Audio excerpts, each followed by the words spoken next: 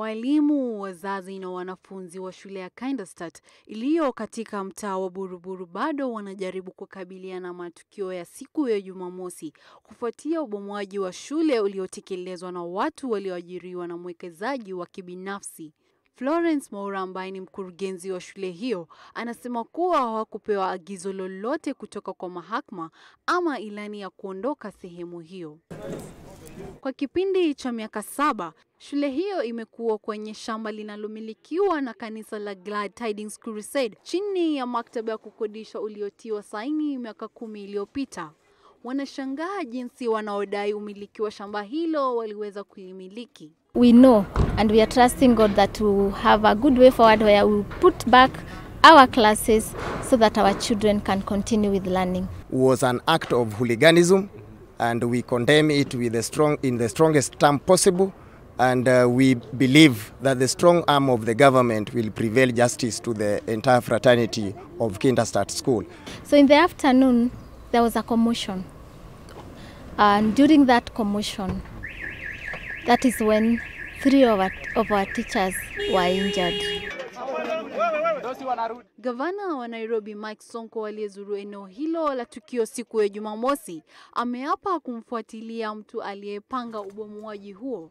Sonko adai kuwa jamaa huyo anayedaiwa kuwa mmiliki anajulikana kama mnyakuzi mkuu wa ardhi na mwenye mazoea ya kuchukua maagizo ya mahakama ili kuwapokonya watu sehemu za ardhi. Wakati huo huo, Sonko alisitisha shughuli ya kuwafurusha wakazi wa mtaa wa Mukuru kwa jenga eneo la Embakasi. Hii ni baada ya usimamizi wa kaunti ya Nairobi kupata amri ya mahakama inayositisha wamiliki wadaiwa kubomoa makazi hayo. Niko na order nilipata jana ya kusimamisha ubomoaji.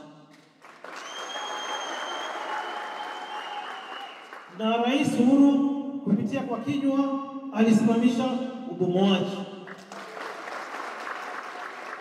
Na mimi kama co-chair wa Generation Committee la Nairobi na kama governor wa Nairobi nilisimamisha ubomoaji.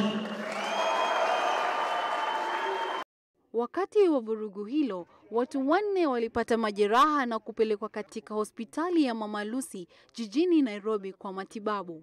Na majeruhi waliletwa hospitali and they were 4 in number. Walihudumiwa vizuri na wakapatiwa ruhusa kwenda nyumbani, watarudi kuja kuonekana tena in case of anything coming up and for reviews Jumatatu. The 3 of them were done x-rays and no fracture was found. They had injuries on the legs and head, and 1 was pregnant. We were able to do an ultrasound. She was 29 weeks pregnant and the baby was okay and everything was okay.